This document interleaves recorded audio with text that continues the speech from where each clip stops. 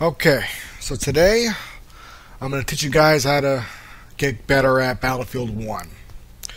Now, I'm an old school Battlefield fan. I've been playing since Battlefield 1942, and it was a lot of fun back then. I've had a lot of experience with all the other Battlefield games over the years. And I'm glad to be getting back into Battlefield 1 because last one I played was Battlefield 4, and no, it was not fun. At least for a while. And when I got back into it, it was just sniper heaven all of a sudden. So let's start with the basics here real quick. Let's go to squads. Now, this is the screen you're going to start off with in Conquest mode. We're going to talk about that specifically, because this is the basic Battlefield mode. Now, it's best to pick a squad, because if you do, your squad mates will help you out in battle in multiple ways. For one, when you're on the main map, here, you'll see red dots for the red enemies, which are your enemies against you, and you'll see blue dots, which are your teammates. But you'll see green ones, and if you're in a squad, those will be your squad members. The cool thing is that you can spawn on them. Okay, so you get back in the action a lot faster, a lot quicker than going back to the main base. If you don't have a squad, or you got some friends online, you want to play with them, just create a squad. It's real easy. I believe there's one for every letter of the alphabet, I think. So, you can create a number of squads in the game already, but you can only have one yourself or with your friends at least. But even then, try to get into a squad with random people, because they will still help you. Okay, this is Battlefield. This is not Call of Duty.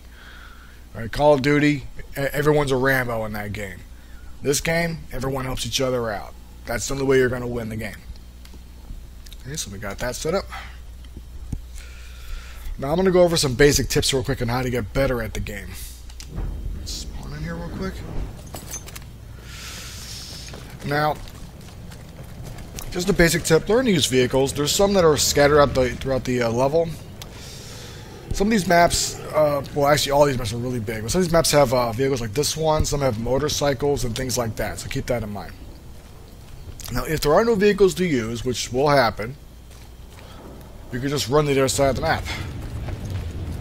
Now, many people get discouraged when they have to run to one side of the map to the other. They think it takes too long.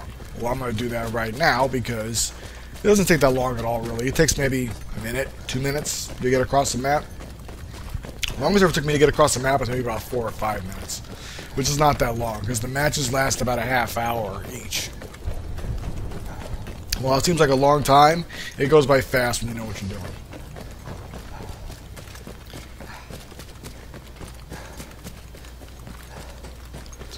Here, make our way up here. Yeah, the reason why the maps are so big in this game is because, you know, it's 64 player matches. Okay, it's 32 on 32. Okay, it's not 6 on 6 or 8 on 8. This is like epic warfare here.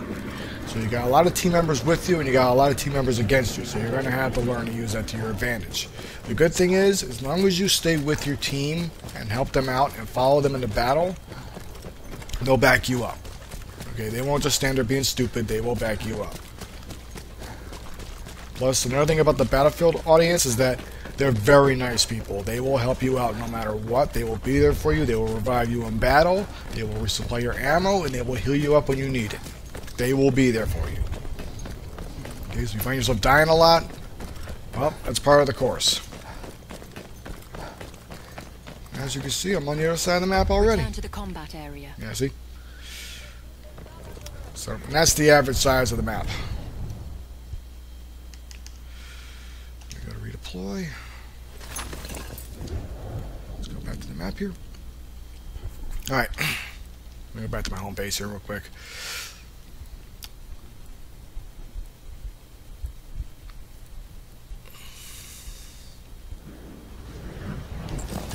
Okay, another thing to remember in Battlefield is that you're going to die a lot.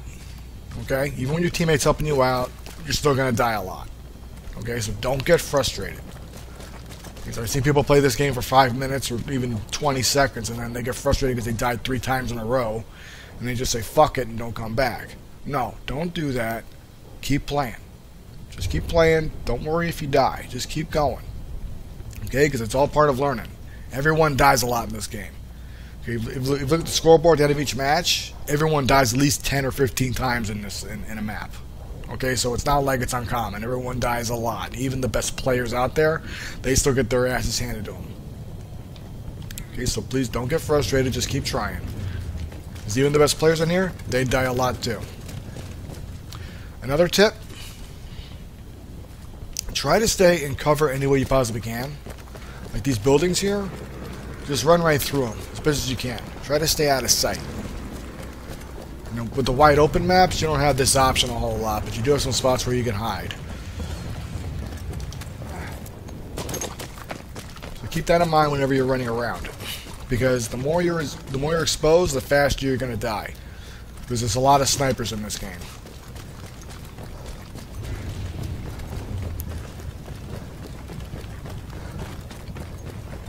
See if I can find some other stuff around here. Run through here. A flame trooper kit is available near your location. Ah, yes, another tip. Look for special kits around. Usually people go for them first, but if you're next to one, grab it. This is the flamethrower one.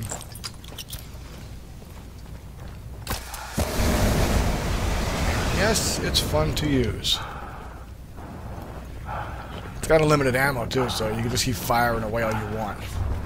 You also have an insane amount of health sometimes too, so some of these kits, there's one that gives you a big ass minigun and the guy's insanely armored. Yeah, you'll be dealing with that too, and you'll see those guys running around. Let me find some weird ones that can burst some stuff for you.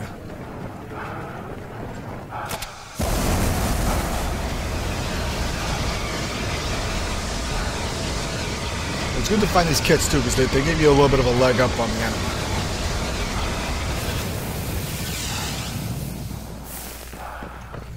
Charge. Looks like I could burn this troll over here real quick, just take a sample.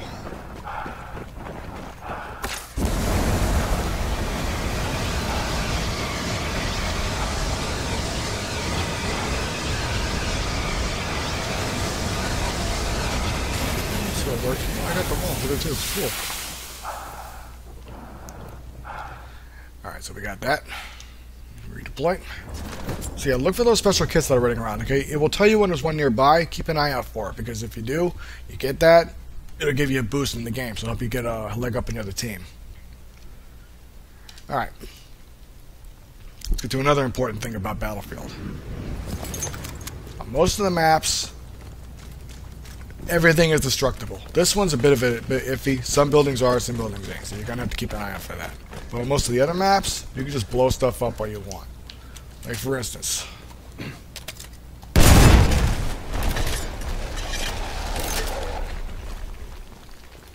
see if I take out the other one.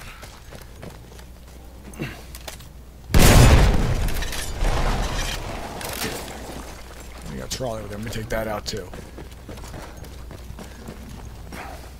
Get him in range. And I shot through the damn thing. Well, that's good. There we go. See, almost everything is destructible in Battlefield. And the advantage of that is that in some of these maps, some of the bigger ones and the more wide open ones, you've got nowhere to hide. Like, you think you can probably sit in a corner of some of these buildings, or if someone else is doing that, you could bust out a grenade launcher and just blow a hole in the wall and take them out. So yeah, camping does not work in this game. Usually what you'll see happen after a while is you'll see guys just lying on the ground like this, and they'll be sitting there with sniper rifles and other guns, and they'll take you out before you even know it. There's just no place to hide.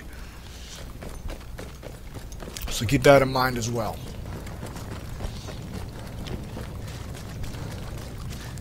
And I think that's basically it for the simple tips. Oh yeah, one more thing. In Conquest, I forgot to mention this part, it's basically domination on an epic scale. Usually it's between 5 and 7 points on each map, depending on what map you're on. You'll see a flag post like this one. Okay? And these will have a flag on them. This one doesn't have it because I'm in a private match right now. But when you get a match started, you'll see a flag go up this, and that's how you know you're at a certain spot. Also, when you go back to the map, let me redeploy real quick. You don't see it here, but you'll see different points on your map that are the bases, and you'll see blue ones and red ones. The blue ones are the ones you've caught, and of course the red ones are the ones that your opponents have caught. One important thing to remember is that you're constantly fighting over these bases. Like, even if you caught a base, you don't have that base for good. The other team can show up there and take over that base again. Next thing you know, you got to go back over there and do it again. So, you got to keep that in mind. This game keeps you busy. Okay, you're not standing around doing nothing. You're actually doing a lot in this game. But it's part of the fun. You do a lot of stuff in here.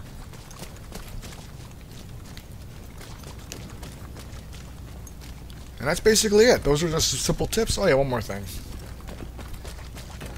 I'll show off one vehicle real quick since this is already here. Use vehicles to get around faster. They're not always going to be available, but when you got them, go ahead and use them if you can. Because again, maps are pretty big, but if you know how to get around, you can get across them pretty fast.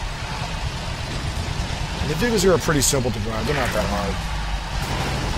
If you play Grand Theft Auto or Halo, you know exactly how to drive this stuff.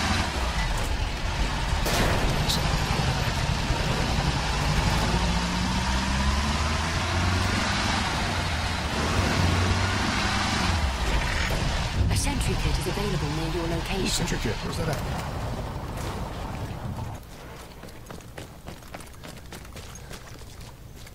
There it is. And what do we have here? What sentry kit is this one? This is the armored one. Hang on.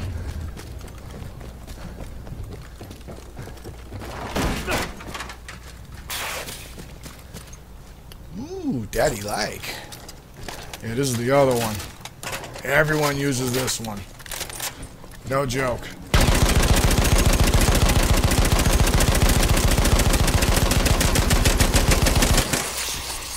Seriously, this guy is insanely armored. He's hard to take out. Whatever the armor is on everyone else, this guy has got an insane amount of armor. So, if you can find this sentry kit, grab it.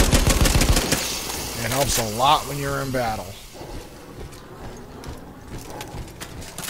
And don't be afraid to reload often, by the way, because this is going to happen a lot in this game, even with characters like this.